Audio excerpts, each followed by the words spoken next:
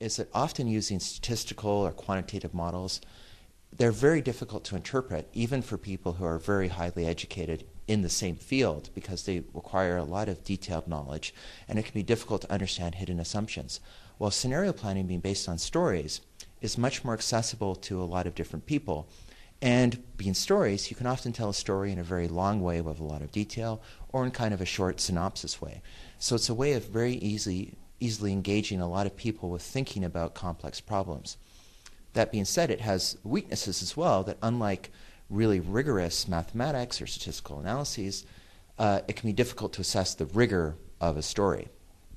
But often in dealing with the really unknown, we don't need rigor because it's really impossible to measure rigor. We need exploring of a broad area, and that's what scenarios can be really good at.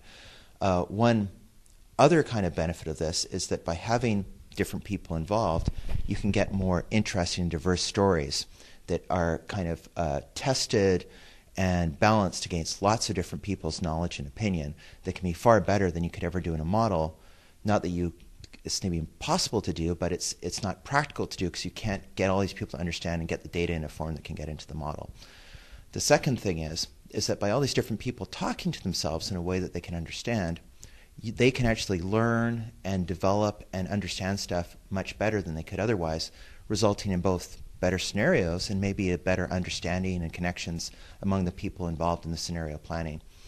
And I think it's a tool that was really developed, I guess, first, I think, kind of in a more technical form by the U.S. military in the Second World War, but then really went into business. And I think often business is a source of a lot of ideas that environmental planning or thinking about planning and development could really benefit from, because the uncertainty that business faces all the time is often much, much bigger than we face with dealing with environmental problems. There's continually new markets, new products, new competitors that people have to deal with, and they don't deal with it usually in a mathematical modeling way. They use it in a way of trying to learn, adapt, and look for opportunities. And scenario planning is one of these things that's been really used a lot, and arguably quite successfully in business, that we can take into environmental planning or environmental decision making that can be useful. There's probably other things as well.